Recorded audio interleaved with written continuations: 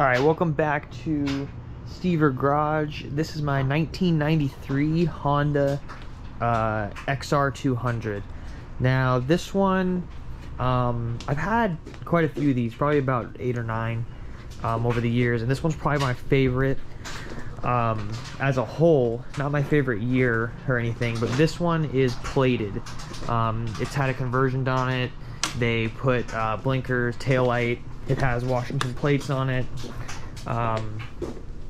and at one point it met all the requirements. Right now it's missing its mirrors because off-road those are kind of dangerous, I find,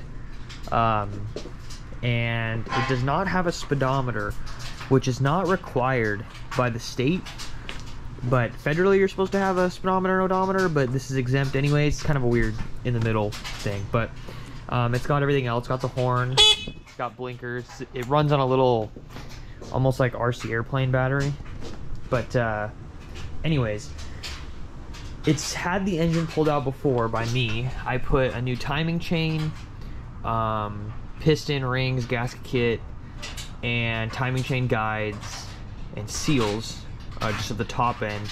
But it's starting to leak oil and burn oil, so I have a spare motor that's newer, and I'm gonna use its cylinder that I honed out, so it's pretty clear in there. And then I've got an extra head with just pretty good shape, and then this is just the rocker arms, which I've also got an extra cam. I'm just gonna see how the cam looks when I'm in there.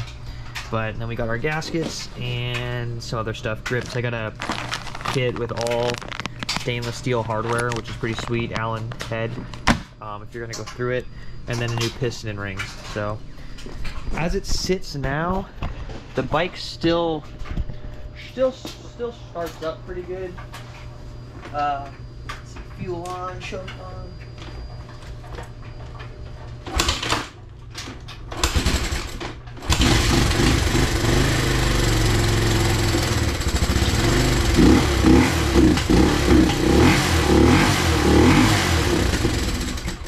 And it needs more choke, but it still runs pretty good. It just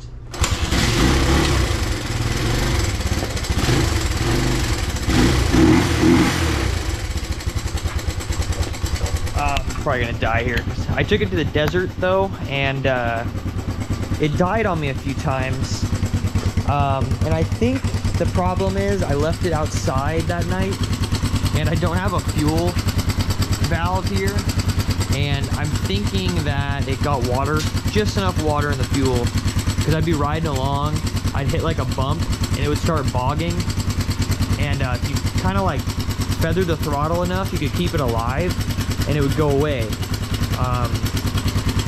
At one point out there it died on me, and I actually emptied the bowl by loosening the bowl screw, and it started up. So I'm thinking that was more the problem, but I have the means to just put another top end on it, and so I'm gonna do that. It sounds weird because it's got the choke on right now.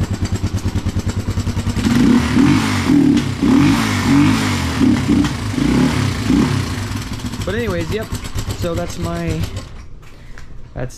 200. So I'm gonna make a video going through how it is that you pull the engine out, how you do the top end, how you time it, how you put it back, and all that stuff. So